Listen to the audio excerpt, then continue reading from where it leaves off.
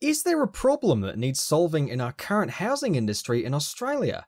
Are many of the 200,000 new dwellings currently being built in Australia well designed, climate suitable, and energy efficient, or suitable for the occupants? If they are, then we don't have a problem. So, did our search show that there was enough high-performance examples, or HPE, around Australia to show the public a better way? No. Is industry taking steps to evolve housing of its own accord? Mainstream numbers say no. Is government policy affecting real change? No. Are Josh's house and the Innovation House examples that say the public has an interest and appetite to learn a better way? Yes. So how can we give more power to the people, knowing that consumers drive change? Customer-driven change via learning. So it's fair to say we have a problem. So like the change Uber created to the process of paid transport, can we provide a vehicle for a better housing solution that can create mass market change towards affordable, higher performance examples? There are a collection of silos operating in isolation. Land and project developers. They are desperate to show better examples to the market. The current historical project Home Response isn't generally providing the answers.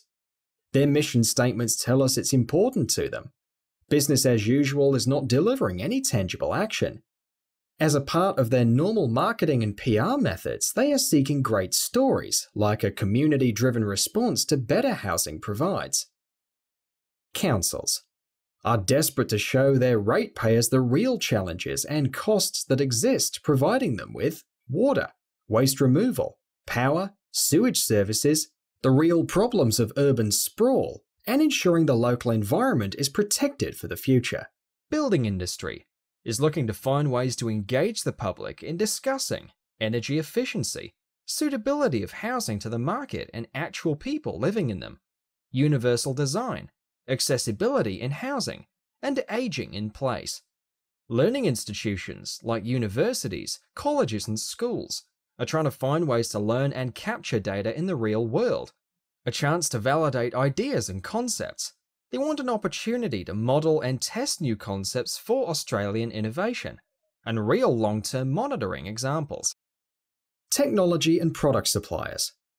Suppliers of tech and building products realise that the public drives change, not builders. They also understand that the builders need to come along for the ride. Product testing against the actual consumers is invaluable. These examples bring your marketplace with you. Trade contractors can learn by doing. Community groups. Local communities have lots of groups highly passionate in providing local advice and expertise, which is at the heart of true sustainability. Sustainability is, after all, the ability to sustain yourself with what you have. Local groups and associations that talk to sustainability, green ideals, aquaculture, permaculture, environmental protection, and buy local are all looking for a vehicle to communicate their message.